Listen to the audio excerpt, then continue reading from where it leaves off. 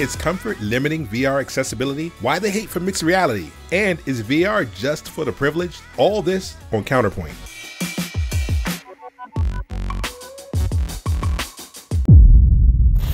Hey, shout out to Mateo311 and VR Scout for the ideas in this video. Mateo's Why VR Isn't For Everyone topic had 10 minutes of great points, and VR Scout's Twitter feed was full of hot takes from followers about VR. Maybe you won't agree with all of it, but it's a great conversation starter. From Mateo's video, one point I had to co-sign was the issue of VR comfort. This is a sensitive topic and divides VR users right down the middle. I'm a smooth locomotion, no comforts assist VR guy, and I like my experience as immersive as possible. On the other hand, there are a lot of people who can't even put on a headset without some kind of negative reaction. Upload VR's David Heaney had a fantastic point when he tweeted, "Artificial locomotion, thumbstick movement, makes most people feel sick. Those who don't feel sick are much more likely to become enthusiasts. So, the VR community underestimates the scale of the problem and its significance for the future of VR." Look, if people can't experience your tech without having a negative physical reaction, they won't try again.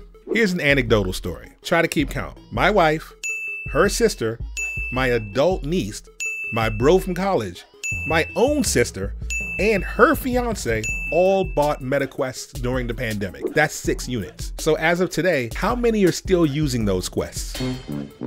None. Not for gaming, not for Beat Saber, not for anything. I made an entire video about the audience that Meta is aggressively courting. But of the 6 people I know who bought them, the only 2 that didn't get ill from the movement in virtual space, well, they simply lost interest. The world reopened. There's evidence that stabilizing frame rates and increasing refresh rates minimizes adverse reactions to VR movement. But I wonder if asking the average person to navigate a 3-dimensional space with full scale and immersion and presence, trying to train them to do that without their real-world legs, I wonder if by removing that thumbstick controller, or at least the reliance on that, will that make the difference in how people engage with the experience? Well, all I can say is that I know one game that didn't make any of my friends sick, and they all loved it. Walkabout Mini Golf. No traditional thumbstick controls, no high-end graphics, no need for advanced comfort settings.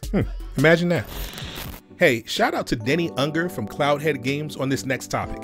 If you're not playing Pistol Whip on every VR platform available, you're missing out. Denny tweeted, "Mixed reality is a development stand-in for AR, but at a consumer optics level, it is potentially destabilizing and generally toxic to VR." You know, that's a really interesting take. Mixed reality kind of changes depending on who you talk to.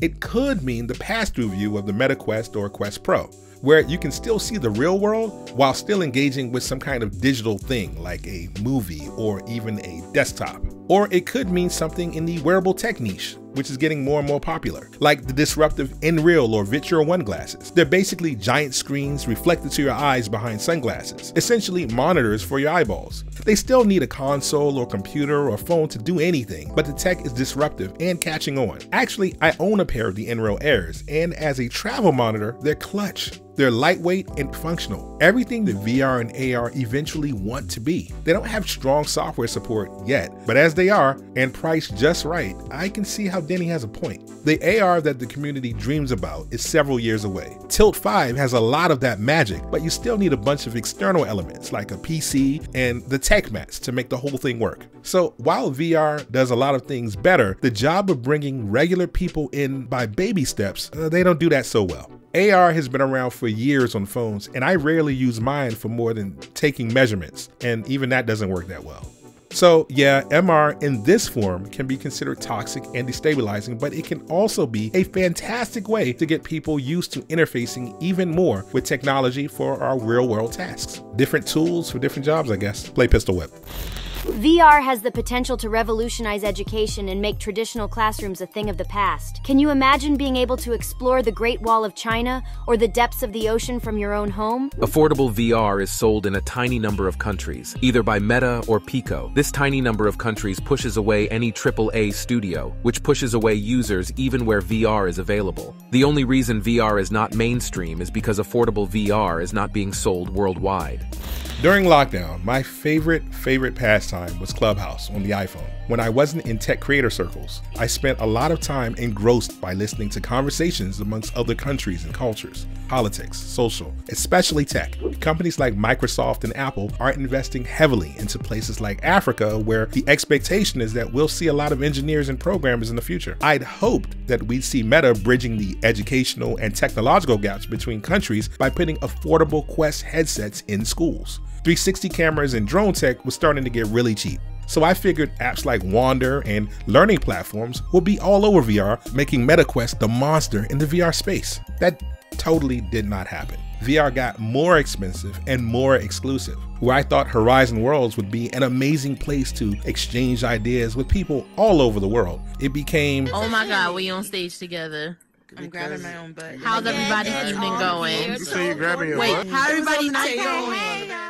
I still believe that Meta killed Oculus Go way too early, and that there was definitely a place for 3DOF functionality in the education and simulation spaces. The concerns over audience confusion early in the Oculus Quest life were overblown. Maybe giving the audience more credit and more options could have helped in some way with training the world in how to engage with VR. Maybe that would have gone a long way to solve that retention issue Meta is having right now. But that's it. I think I'll do this feature weekly. I just love talking about VR. Thanks so much for coming back, and I'll try my best to keep this tribe growing as far as it goes. Life is short, be kind to each other, make a real connection in VR and in the real world. Much love, and I'll see you in the future. Show out.